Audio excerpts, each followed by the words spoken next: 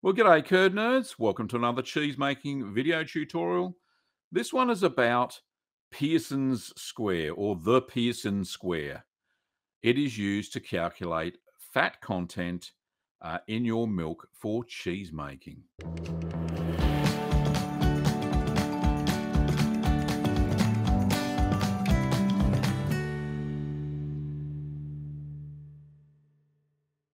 Have you ever wondered how to get the right percentage of fat that is stated in a cheese making recipe?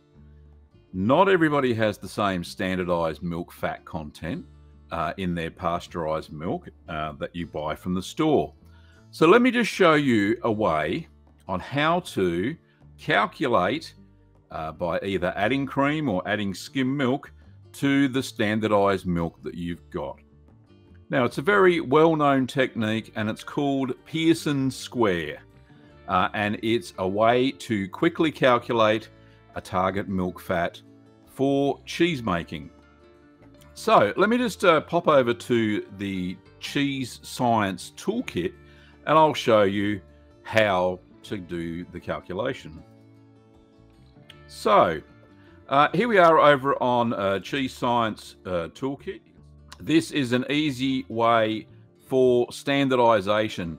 Here's the calculation up here for standardizing milk. So in the top corner, there's a calculator down below here.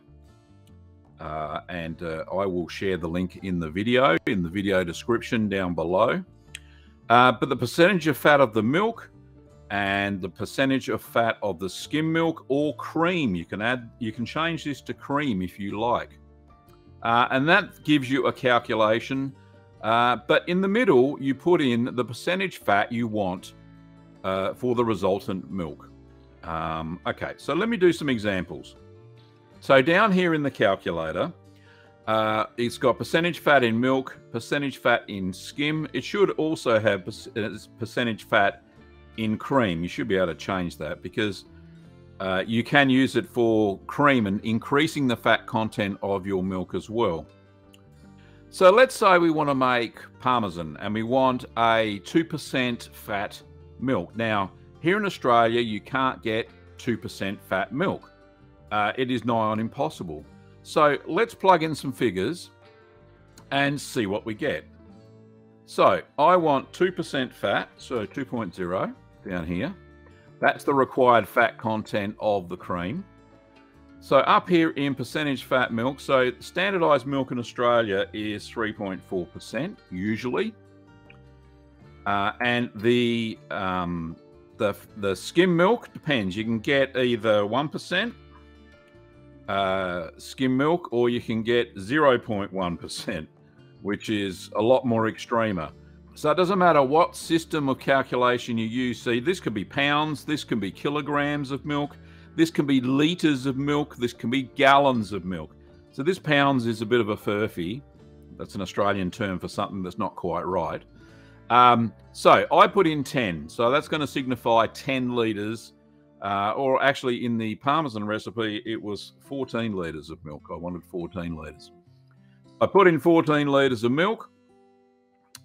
So what I will need to add, so in whole milk, which is the 3.4% up here, down here, I would need 8.1 litres, and the skim milk, I would need 5.9 litres, and that would give me my 14 litres at 2% fat. So great little calculation. All right, let's say a recipe calls for 3.8%. Or no, let's do better than that. Let's go Jersey milk, which is 5%. And you haven't got Jersey milk. All you've got is this standardized milk. In fact, you're living in Canada and they have a standardized milk of 3.25. Now, we want to get up to that. At the moment, it doesn't make any sense. And we've got a 10-litre recipe, so we'll change that to 10 down here. So I'm going to add cream. Now the cream I've got is pure cream and it's 35% fat. Okay, so what I would have to do to get a 10-litre batch at 5% fat, you want a high, for a recipe that asks for Jersey milk or an Alpine style cheese, then we would need 9.4 litres and 0.6 litres, which is 600 millilitres. So that's what you would combine together to get 5%. So that's amazing. One last calculation. So I buy milk, which is called Inglenook Dairy. It's pasteurised, unhomogenised. And that milk is 3.6%. Recently, I wanted a fat content of 4.8 for a Gruyere that I was making. So I wanted it just a little bit less than Jersey milk. And the cream that I had was 35%. So what I had to do, actually it was 3.8. Sorry, totally wrong there. 3.8% milk fat in my whole milk, and I had 35% fat in my cream. So let's plug those figures in. So I've got 3.8 here. I've got a required fat content of 4.8, and I've got cream, just ignore this skim bit, cream at 35%. I wanted a total of 10 litres. So I would have to put in 9.7 litres of whole milk, or the 3.8% fat milk, and 0.3% skim milk. So, ladies and gentlemen, as it says down here, this method could be used to calculate how much cream you need to add to milk for cheeses with higher fat milks. In fact, the Pearson Square method isn't just for dairy-related calculations. It can be used to calculate components of any mixture, winemaking, spirit fortification, animal feed, to name a few. So that's Pearson Square. You can find it over at the Cheese Science Toolkit. You just need to go to the link that I'm going to put into the description down below, or on the screen right now. So hopefully that's been helpful for those of you who want to change the fat content of your milk. Now, if you wanted to find out, if you had milk at home and you wanted to find out what the fat content was, you would need a tool to do that.